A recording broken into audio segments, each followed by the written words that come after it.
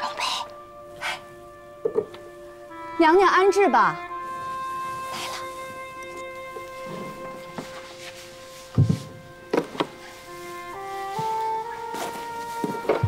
方才吃了这么多辣子，没烧的慌。这是永平进贡的蒜杏，奴婢偷偷拿来些。好吃吗？不够酸。啊，再多吃几口。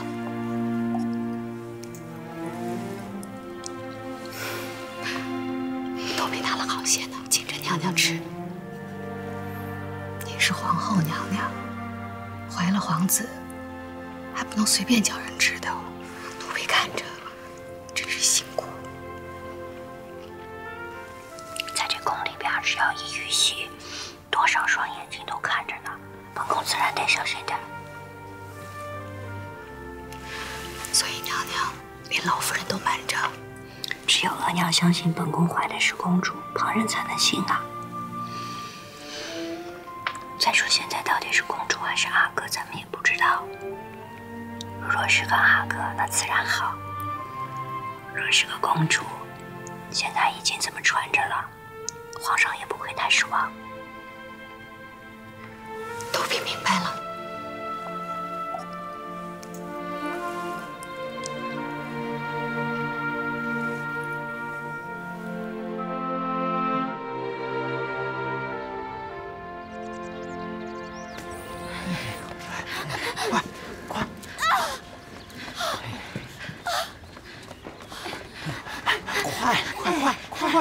列祖列宗在上，请保佑皇后平安生下一个嫡子。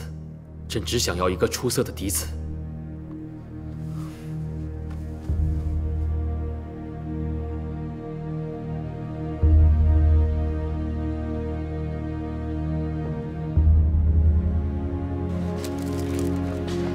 快，热水，热水！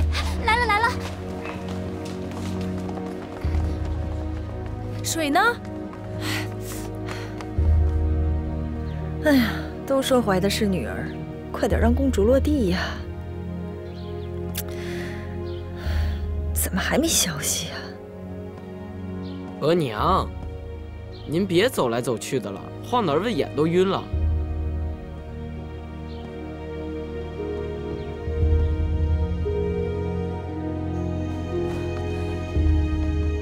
三宝，三宝，奴才在。皇上呢？ 皇上来了没有？没有，生了那么久都没有生下来，再不成的话，要请皇上来拿个主意啊！皇上已经差了好几拨人过来看了。主，您都守了那么久了，歇歇吧，奴婢替您守。不成，我得守在姐姐身边呀。哎呀，这都1天1夜了，怎么还没生下来？皇帝在奉仙殿也不出来。太后别着急。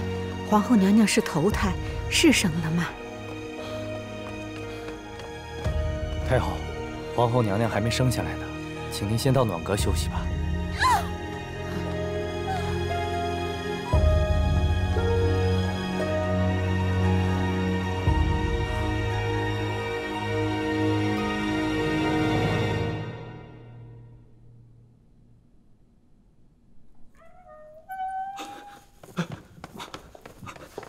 皇上，皇上，如何？皇后娘娘生了，是公主吗？是阿哥，是个阿哥，皇上。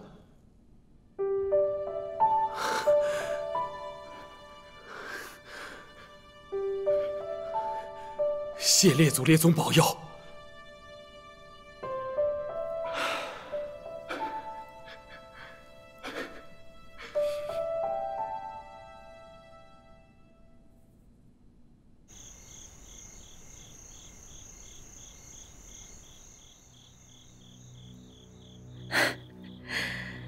骗我是吧？全都在骗我！明明是个阿哥，都骗我说是公主。皇后真是越来越有本事了。早知道是个阿哥，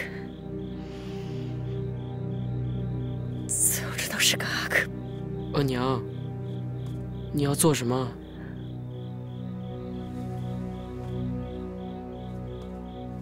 永成，额娘什么都做不了，额娘无能。如今嫡子已经生下了，皇上怎么还会记得有你这个儿子？不会的，额娘，只要我更出色，皇阿玛不可能只看见嫡子的，毕竟他比我小10几岁呢。对，儿子说的对，毕竟你皇阿玛一直对你赞赏有加，颇有期望。咱们不能这么早放弃，咱们要想个办法，让你皇阿玛眼里只有你，让朝臣们知道，皇上有你这么出色的儿子，那个嫡子连你的脚趾头都不如。真的吗，额娘？永成，如果额娘说的是真的，你敢赌上你的身家性命去搏一把吗？我敢，我不会辜负额娘的期望的。小阿哥刚才喝奶的时候可有劲儿了，拼了命的喝，以后一定健壮无比。是啊，方才太后还夸12阿哥看起来健壮呢。真不枉姐姐生了1天1夜。这可是朕膝下的唯一嫡子，可续基业。如意啊，便叫永基可好？永基是个好名字。臣妾生永琪的时候，皇上说姬其玉属也。永基跟永琪果然是一对好兄弟呢。如意啊，将永基留在身边养着吧，朕也好常常来看他。多谢皇上。头1个月子最为要紧，好好养着，咱们再多生几个皇子啊！哎，永基，永基，永基，给朕笑一个。永基。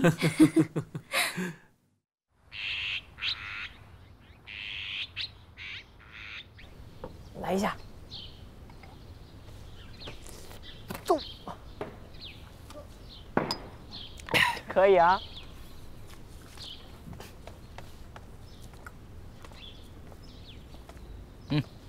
2位贤弟射的还蛮准嘛。三哥，一起来一试。来啊！来，三哥，来，1、2，走！瞧瞧，可以呀。那是自然。你看三哥深藏不露，平常肯定背着我们偷偷练了。三哥每天都练得很苦啊。走。这位哥哥枕头都不错呀。哎呀，这天儿太热了，不练了，回宫歇着去。我先回去了，2位弟弟。啊，哎，你们俩还得好好练啊，看我的。好啊，三哥请。三哥请。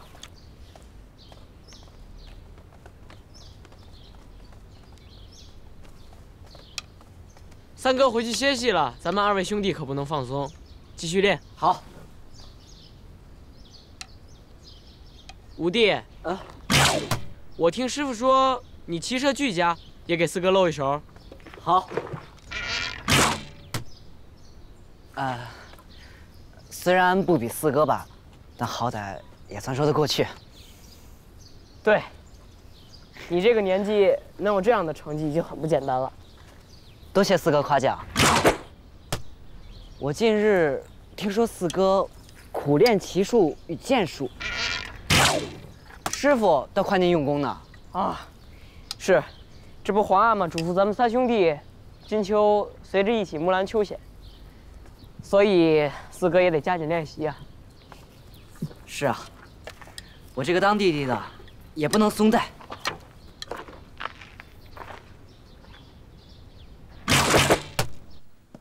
皇上，快别看了，快尝尝这西瓜。臣妾一早就让人在井水里拜着了，这会子入口凉凉的，甜得很。快。你看这釉色均匀，色泽剔透，简直完美。皇上，听说这次木兰秋险，皇后娘娘也去。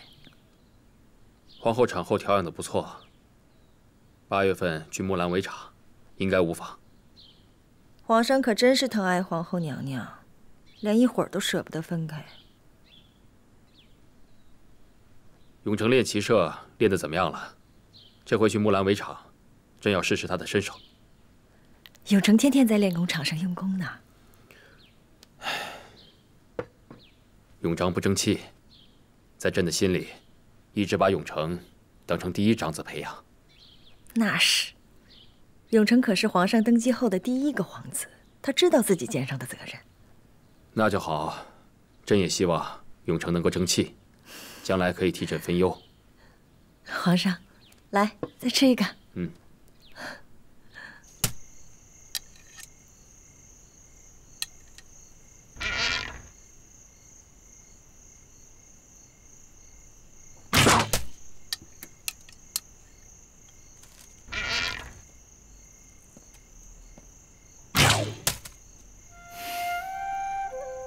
永琪，来歇会儿，额娘给你泡了茶。谢额娘。小心烫，慢点喝。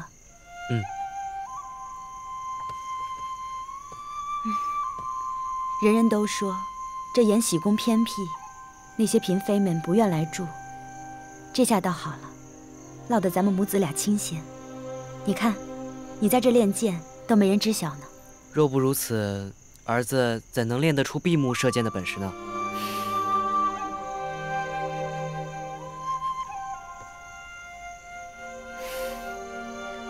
你在人前没显露出本事吧？四哥向来小心眼儿，儿子可不敢越过他。才美不外现，就是为了静待来日可以一鸣惊人。争气不在一时，而在长远。儿子懂得要韬光养晦。那就好。啊，对了，额娘今天去见了你的12弟永基，长得真是可爱，跟你小时候挺像的。额娘，你说皇额娘有了12弟，会不会不像以前那样疼儿子了？怎么会呢？永琪，你并非长子，也非嫡子，更不像你四哥是皇上登基后的第一个儿子。你之所以能够有今日，全是靠你皇额娘抚育你。额娘不许你胡思乱想，知道吗？儿子知道了，以后不敢了。对了，额娘，有一事儿子觉得很奇怪。近日四哥日夜练习骑射，从来都没有见他如此勤力过。他怎么说呢？只是说为了跟随皇阿玛木兰秋显时不丢脸。那想必是为了在木兰秋显的时候，一举得到你皇阿玛的欢心。这样吧，你便装作不知道，等到木兰秋显的那几日，你只要时时待在你四哥左右便是。儿子知道了。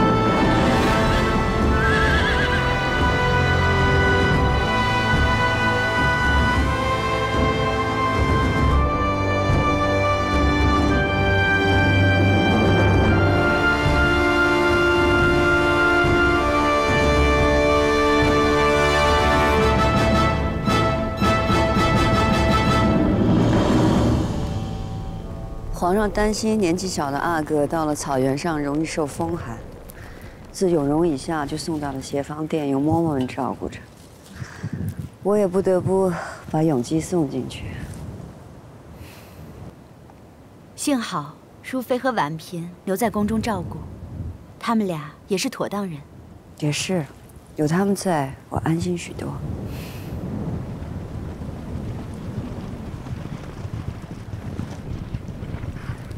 是客嫔陪着皇上在骑马，自然是客嫔。他的马骑得好。想来凌云彻到木兰围场也快2年了，不知道他怎么样。姐姐，咱们都到木兰围场了，兴许哪日就能碰上呢。这北方的风，硬得很，真是吹得脸上生疼。我们还是早些回去吧。好。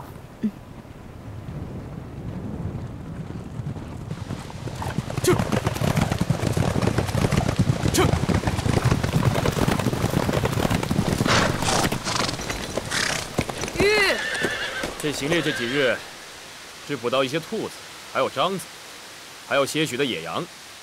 朕头次跟随圣祖围猎时，捕到一头黑熊，才让圣祖刮目相看。如此行猎，何乐之有啊！微臣知罪。前几日围场上有野马出现，不太安宁，微臣怕影响圣驾，所以……野马就野马，朕正好驯服它。等到午后，朕要带诸皇子行猎，你们放些野兽出来。撤！微臣即刻去安排。撤！你皇阿玛也该骑马回来了，走，我娘一起跟你去给你皇阿玛请安。午后行猎，看看你皇阿玛对你还有没有什么吩咐。是。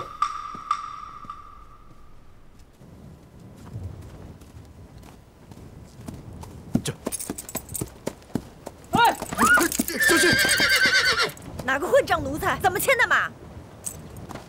奴才，请嘉贵妃娘娘安。是你，永成，替额娘好好责打这个贱奴。额娘，你何必与一个下等奴才计较？就是这个奴才，在江宁行宫觊觎额娘，敢羞辱我额娘，饶不了你！给我狠狠的打！住手！皇额娘，皇后娘娘万安，请嘉贵妃娘娘安。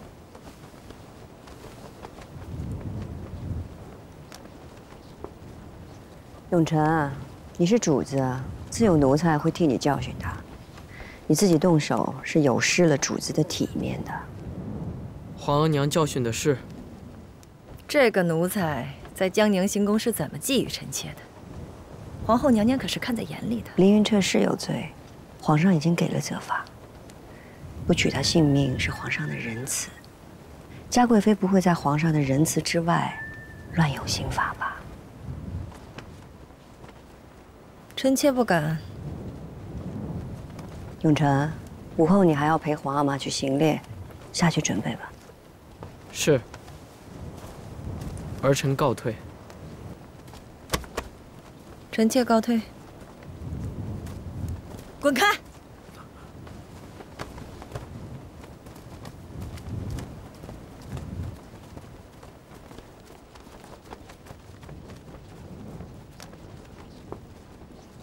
奴才，多谢皇后娘娘。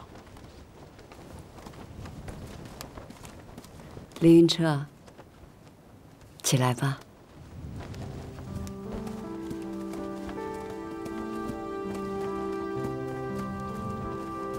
凌云彻，奴才在。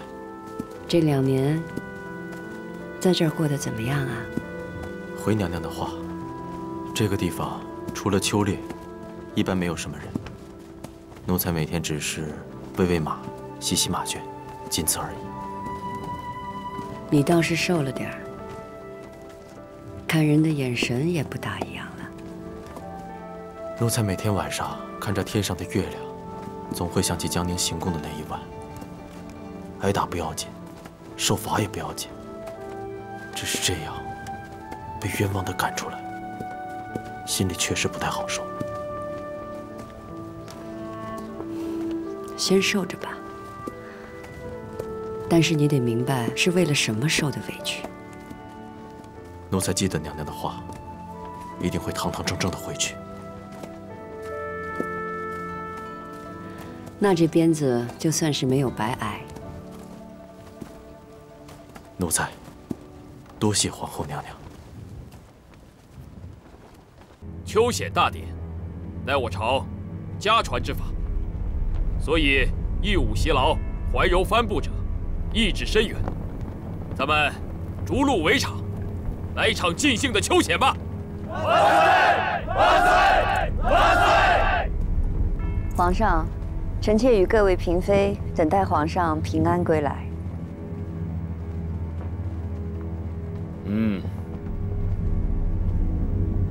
永成，放开手，跟着你皇阿玛去，额娘等着你满载而归。好，出发！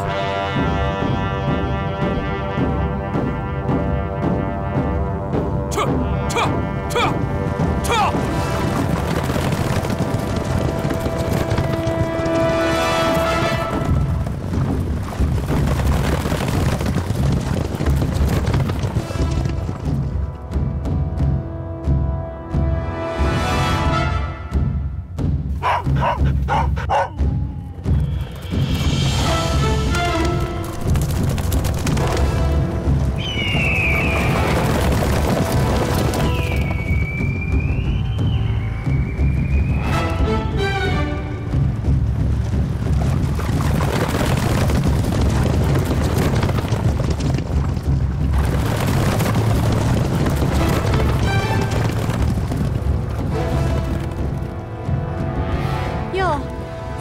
跑得最快了，这玉石珊珊的进补果然是不一样。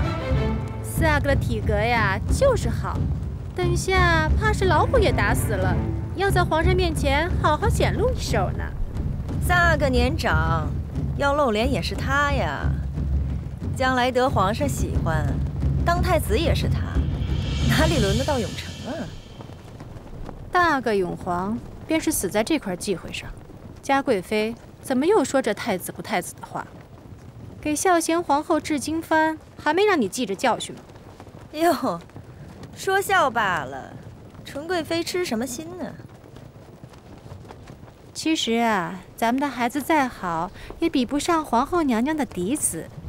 将来12阿哥长大成人，那才是人中龙凤呢。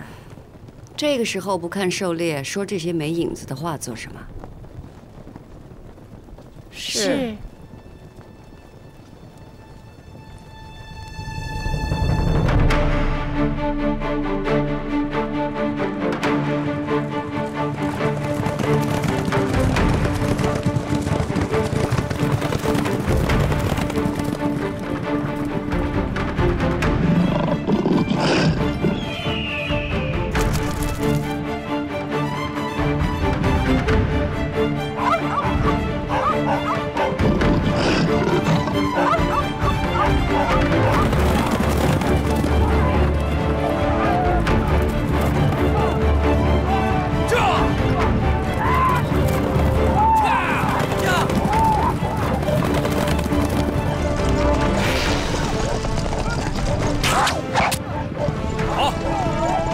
登基后的第一子，果然出色。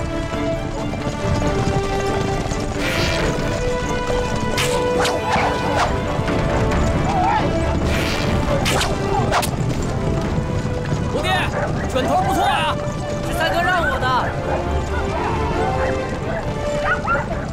花吧，儿臣继续这只袍子。好。